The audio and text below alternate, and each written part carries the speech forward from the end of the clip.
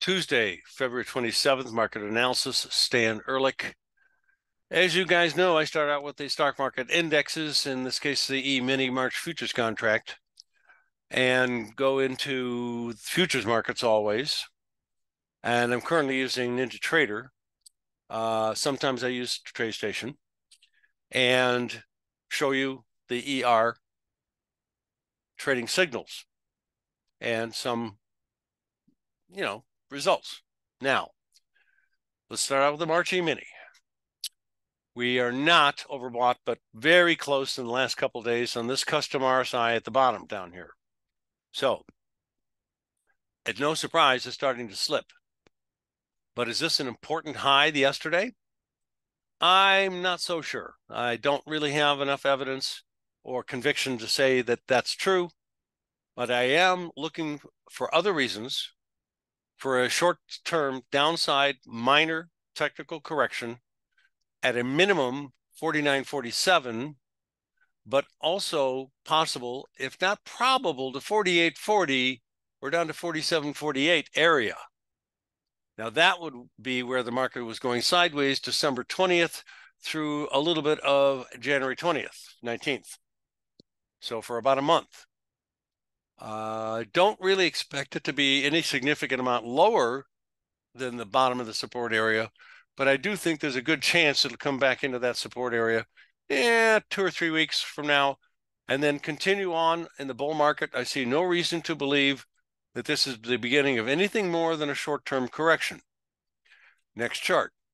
We just simply have the 5-minute spider E-mini March futures contract on the screen at the moment. As you can see, we just recently made a minor new low for the day. And this 5-minute chart looks like it's about to make another set of new lows. So we're below yesterday's lows and the day before that, but the big day up was again on the 22nd, and the low the day before that is going to be very, very important, 49.58. And I do think it's going to be challenged and broken relatively soon. Next chart, daily data spider. Let me get current prices in view and pull it to the left a little bit. We're down a very modest 78 cents, nothing major. It's got a gap to close a little below the market. It's 497. That'll do the trick to close the gap. But there's no other reason to believe it's going to stop there other than the gap is closed. In fact, I don't think it's going to stop there. And we're going to see if we can get to 490. And I think that's where it's going to go to.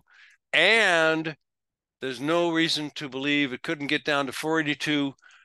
But the real support area starts at 477 on the SPY down to 465. That's where I think it's going to end up bottoming out a month or two from now, 3 at the most, and start to move up again. Again, this is not a big bear move. It is a modest, typical short-term correction in a longer-term bull market. Something in the neighborhood of maybe of February of 23, when it went down into the middle of March. Maybe we're going to get something similar to that. It might even be as significant as the top we saw July 31st. So August, September, October, and into October, we saw a downside correction. And then a huge move out of that. So something along those lines. Next chart, spider, 1 minute, heading down fairly steadily in the last 2.5 days. Next chart. We have a sell signal that made a little bit of money in the QQQ if your stop was in the right spot. And they're not looking at the ER1 overnight, which would have made some money. You're looking at other strategy techniques, ER3, and it lost a slight bit, very slight, a couple days ago. I'm not getting another signal yet. I'd love to see in overbought conditions, another bearish engulfing, but I'm not getting it so far. But my expectations are extremely similar. I'm looking for a move down on the SPY or QQQ, sorry, to 413 to 395. Next chart, NASDAQ March futures contract. dribbling down a little bit lower today, 31 lower, not much lower at the moment. A sell signal about a week ago did make a little bit of money. I think it's, like I said about the other indexes, trying to top out. I'm not getting blatantly obvious sell signals for what I look for. That one was, but it didn't develop into the highest high, which is what I like to find. This one was a pretty good one. It developed into a pretty decent break. Some of these other signals are not necessarily the highest high, and this is only going back several months. You need to really see signals that occurred at other time frames and so on over time. This buy signal was a whopper January 6th of 23, the beginning of the year. And of course, October 13th of 22, the bottom of the bear market to the day and the beginning of the long-term bull market, and it's still intact bull market. Next chart, NASDAQ, 1 minute, March futures, spiked into new low ground for a couple of days, bouncing back a little bit at the moment. I think it's about to fail and make new lows very soon. Next chart, bonds. Now, although bonds have held in some support for a few days, they're having a little bit of trouble at some minor resistance, and I can't justify a major turn at this point. It would be nice. It didn't give me any warning, not oversold, only a support level. So frankly, I think it's going to drop off a little bit below support in the next week or two, or go sideways more. And eventually, a month, 2 months, 3 months, 4 months at the very most, start heading north. A long-term bull market, I think, has started. And we did, in fact, have a bullish engulfing ER buy signal on October 23 last fall, the bottom to the day of the bond market. Next chart. Notes, 10-year notes. Sideways for the moment. Again, very much commentary like bonds, maybe minor new lows for a little while. No crashing bear move, I hope. But I'm really waiting for a buy signal to start to forecast like that one, the bottom of the note market to the day, October 23rd, and the beginning of this last big move up. And now we have a sizable correction, which I don't think is quite over yet, but not too much lower. The bigger picture is looking for a buy signal. Next, crude. Only up $1.13 momentarily, right back up to resistance. Perfect place for it to maybe stop again. But I'm not overbought, not even close.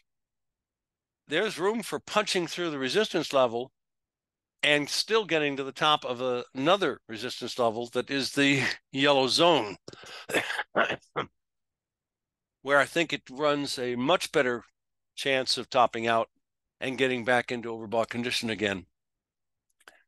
Natural gas. This is actually the NASDAQ. It's out of place. Darn it. We got the top of the market in natural gas. Heating oil. And so far, I see no reason for it to not make lower lows again. We got down close to oversold, but not quite. This is a little bounce for a day or two. I don't trust it. I think it's going to turn back and make lower lows again very soon. Now, gold, silver, platinum. Gold, sell signal on top of the rally, on top of the rally, on the bottom of buy signal, on the bottom of buy signal. I have outlined some unbelievably great signals that happened. Oops, I missed that. No, that was a buy. That's right. That's unbelievably bad. Wrong. But we never get hurt that bad. We have a very tight stop to begin with. The endeavor of the ER signal strategy is to get in at a turning day for the beginning of a brand new move in the opposite direction to the exact day. And you can see it does it a lot. Gold picked the bottom of that one, top of that one. So a lot of these that I've got circled are the best ones. I don't have one recently. I wished I did in support. That would have been a great combo.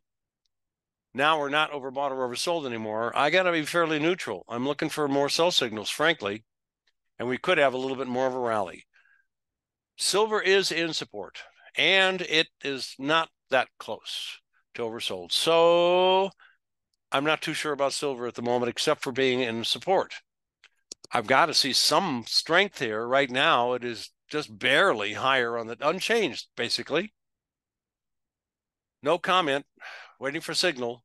My bias is neutral to a little bearish, even though we're in support because of the overall trend. And of course, I highlighted also in silver some of those fantastic signals that we have last year. They just had gold and silver whoppers. Platinum. Nothing lately. Wished I would have got a signal on the top there. Didn't do it. I got buy signal on the bottom here. That was on the bottom there. The top there. And when I mean the top and bottom, I'm talking about the low day and the high day for a significant amount of time. I think we're building a bottom here. Not a big one, but a modest medium in support. But I got to see it start to turn up. This is a doji, an inside day. It doesn't really mean too much. So I'll pass on a comment. High-grade copper between a rock and a hard spot. Resistance up above has stopped all the rallies. They lasted a week or two or three. So far, all the breaks on the downside have stopped in the support area. So why not? It could perpetuate that same bouncing back and forth for a little while longer. Next, soybeans oversold, downside, major long-term bearish breakout. This soybean prices the last couple of days have made new lows for 2 years and stayed there in new low ground. Now, they did get oversold a little, turning yellow, but that's very classical, very typical on major downside breakouts. So there's nothing wrong with that. Yesterday, it found a home for a minor low, and already today, it rallied back up to resistance, which wasn't very far away to begin with, stopped and turned back down again. We are almost low and last, and now down on the day for soybeans. This looks like it could be getting more oversold in the next few days and making lower lows, with another rally being expected back up to about 1160 in a week or two. Next chart. Soybean oil, sorry. In support and oversold, bouncing a little today. Don't trust it very much. The trend is your friend. The trend is down. So rallies up to resistance levels are what you would normally expect. Up to trend lines you would normally expect, and I haven't drawn a trend line in here yet, but we're not super close to it at the moment. And other reasons. I would like to see a very small rally, eliminate some more of the oversold condition, and then turn down again. So I'm neutral to bearish, short-term, intermediate, and long-term.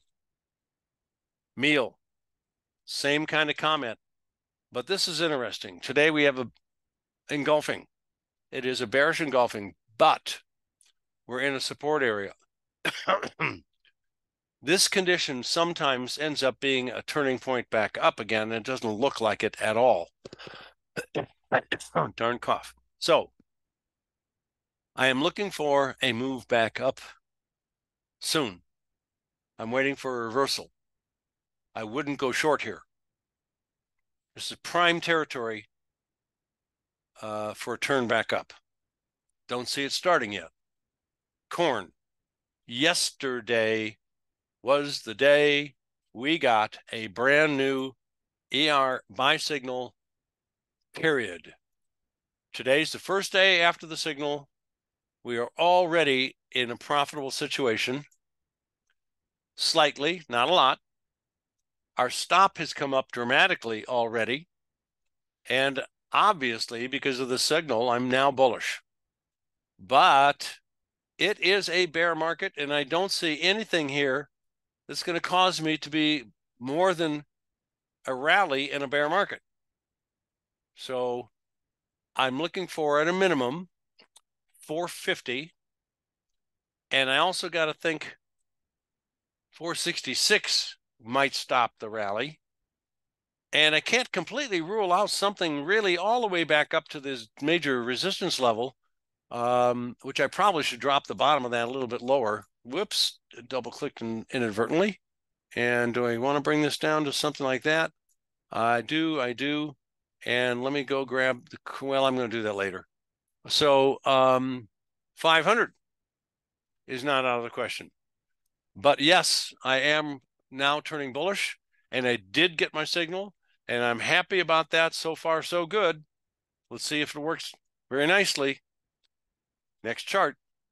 Only a few days ago in wheat, we got a buy signal. Now, this is different. Wheat has had a very big bear move since the beginning of the bear market when the war started 2 years ago. And we did get unbelievably enough a major bear sell signal smack dab on the exact high day, which was, I believe my cursor's in the right spot, 3/8/22, March 8th of 2022. Also another one on the other rally high, which was May 18th, May 18th, right, of 22. So the strategy picked the top and the second highest high for what ends up being a whopping huge long-term bear market. Now, we have the possibility of a double bottom. It is not a very big one. Late November to last week, a few months. Typical size for a double bottom formation, a couple, 3, 4, 5 months. That's not too big, too small. If I'm right about this, we will continue to rally up to and through this resistance area, getting above on a closing basis the 645 approximate numbers, 650, let's call it, would cause me to say that we picked the second low on a double bottom. We now have an upside breakout, and the upside objective, if this happens, and it just starting, maybe a few days now, but if the double bottom persists, then the upside objective would probably be something in the neighborhood of 750, a very big move. Next chart, cattle. Resistance stopping the rally so far. It's flip-flopped to a little bit lower on the day at the moment. I'm looking for sell signals, not quite getting them yet. We do have some divergence. That's the high in the indicator, but that's the high in the price on the same day. Then the indicator did not make new highs when price did, and again and again. So this is a triple divergence, actually. Very rare. Not that it guarantees it's going to go down. It's just interesting that that has happened. And it is an indication that the odds are bending toward bearish. Let's see what happens. Hogs, overbought, stopped dead a couple days ago at the rally high at the resistance level. Perfect. Started to slip a little the next day, yesterday, and today, again, we're a little lower. So how low can she go? Probably 80. And I can't rule out all the way back down in a month or two, maybe 70, the low 70s. Next, OJ. Well, we got the rally high on October 31st, not knowing at the time it was a shoulder high. We got the top of the market, not knowing at the time that it was the head of a head and shoulder top. But you started hearing me talk about head and shoulder top formation probably on December 8th, and then talk about the exact price level and date that I thought it was going to occur on December 11th. And then I turned out to be one day too soon and a little bit too low in price for my objective on the rally, which was right around here. And it turns down, and that's the last shoulder, a little bit anemic, but a last shoulder high. Timing is price. Timing is very nice. Price is a little low, and down you go. Breakout, downside objective, almost perfectly fulfilled. And guess what? A buy signal involved in making the bottom. It's not the lowest low, it's close. And then, oh my, we get another sell signal on the top of the market on the rally here, just February 8th. A few days, great short-term trade. Maybe if you want to, this is a long-term trade, new short. You're missing the boat by a little bit here, not too much, but I certainly can't rule it out. Looking for lower levels, looking for a market to come down to 342, break it, and next go down to this old downside objective at 285, 280. I think it was actually the objective around 283 or so, and maybe even break that. This high in orange juice is a classic longer term blow off top type of high. The implication is this is just the first major leg down. That was the leg number 2, if you want to talk Elliott numbers. And number 3 is going to come down way down to something in the ballpark of 200, maybe even lower.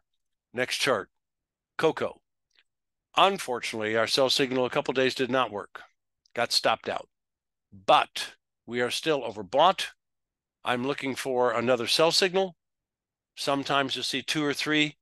I don't remember even 4, but 2 or 3 during the topping out process, and hopefully one of those 3 or 2 is the exact high day. We'll see what happens. I'm looking for sell signals. I'm trying to maintain a bearish expectation, and that's not very comfortable when the market's always making new highs, making you not look so good. Next chart, coffee.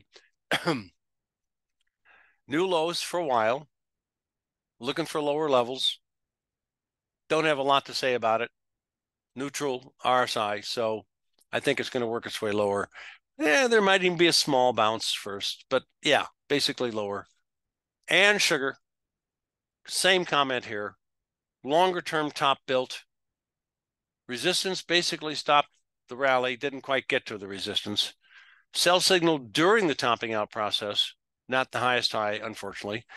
And just a new low only a couple of days ago. So I think it's going to make new lows very soon. Cotton. We had a sell signal. It worked for a day very nicely, good profitable trade. But now today we have a higher high, but we're still overbought again. So it could very well be building a top formation. I think there's a darn good chance that that could be happening. I need more development in order to say more about that. I would not be going long. And for an intermediate to longer term trader, I'd be watching very closely to put on new intermediate to longer term short positions. E-mini again, near the low, not down too much, but you know what I'm thinking. You can reach me at info@ersignals.com. You have a great trading day. Talk to you later.